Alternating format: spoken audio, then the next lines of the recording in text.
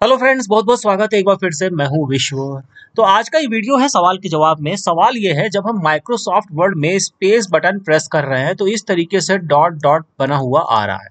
तो इस प्रॉब्लम को हम कैसे ठीक करेंगे? तो देखिए, इसके लिए आपको लेफ्ट साइड में यहाँ फाइल टैब पर जाना है। ये रहा फाइल टैब, इस पर क्लिक कर दीजिए। तो यहाँ नीचे आपको ऑप्शंस मिलेगा, इस पर जब आप क्लिक करेंगे तो ये वर्ड ऑप्शन का पेज आपके सामने यहाँ पर ओपन हो जाएगा। यहाँ पर हमको क्लिक करना है दूसरे ऑप्शन यानी कि डिस्प्ले पे। ये देखिए, ये डिस्प्ले का ऑप्शन आपको यहाँ दिख रहा है, इस पर क्लिक कर दीजिए।